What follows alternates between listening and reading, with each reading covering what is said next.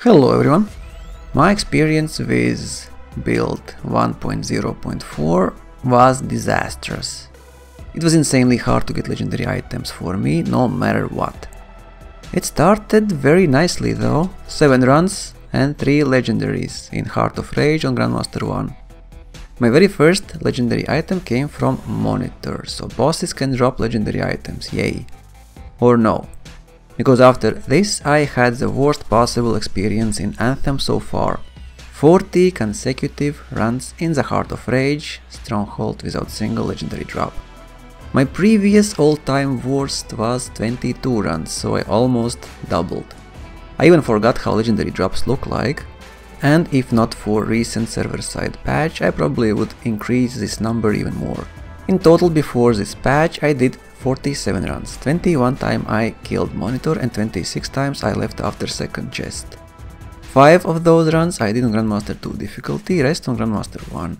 As it was clear that there is something wrong with drops, and after devs confirmed that items should not appear in your inventory without you collecting them, as well as that bosses don't drop any more guaranteed masterwork items, it became clear that there is a nasty bug. Maybe someone was affected less, because one of my friends got more or less legendaries while I was getting 0. But you can see now my 47 run results until patch was applied. 1 drop from 334 items. It's more than 3 times worse than before, and I almost gave up because I had 40 consecutive runs, wow, without a single legendary drop. And didn't matter at all what activities I did, freeplay sessions, or legendary missions, or legendary contracts, or normal contracts. Which I did on Grandmaster 2 difficulty by the way, and still 0 legendary drops. My friend played 4 hours on Grandmaster 3 and also nothing. As you can see, legendary drops seem to be fixed now, after recent server-side patch, as I got 4 in my 10 runs today. My very first run even netted me 2 legendary items, one from Fury and one from second chest.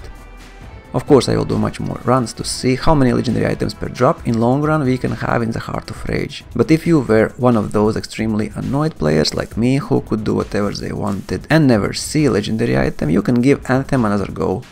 To me it seems fixed. I will definitely do 100 runs to see how averages are now, especially for legendary item drops.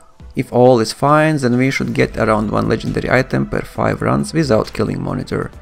Sadly, killing the Monitor is not appealing to me at all. I got 1 legendary out of 31 killed Monitor. This is just bad. At least for me to justify time needed to kill that guy and dealing with random teammates in the process. But would be very nice to see how many legendary items I can get from Monitor to have better picture on real legendary item drop rate from bosses now. Happy hunting and see you soon.